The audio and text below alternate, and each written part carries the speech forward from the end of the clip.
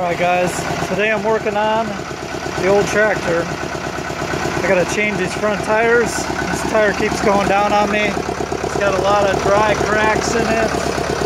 Let's see, it's pretty much shot. So, easiest way to change your front tires on your tractor, you got a bucket, just lift it up.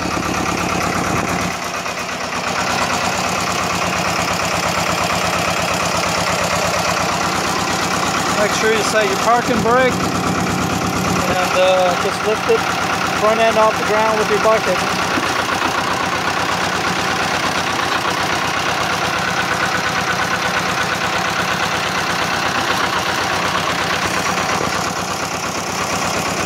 Go.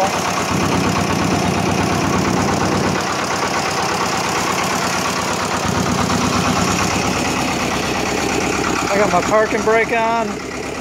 And I got my box scraper touching the ground. And the bucket, of course, that's holding it too. See, I got all kinds of room under here now. But I'm still going to put a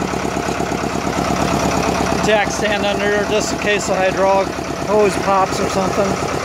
But there you go, guys. That's the easy way to change your front tire on your tractor.